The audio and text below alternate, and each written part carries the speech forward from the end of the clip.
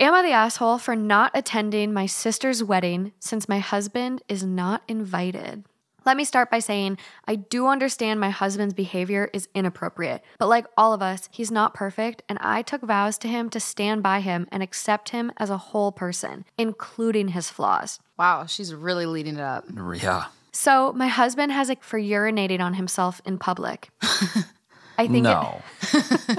I think it's the humiliation aspect. So sometimes, not every time, we get together with my family, he will pee his pants. But overall, it's not really that disruptive. He just stands up and says something like, quote, "Oh no, I've peed myself." Then he goes to the bathroom and changes. I always bring a change of pants and underwear for him in case this happens. And when he gets back, we just move on and don't talk about it. So we've told my family he has a medical condition that causes him to not have full control of his bladder. I told them the reason he doesn't wear adult diapers is that he's ashamed of needing diapers at his age,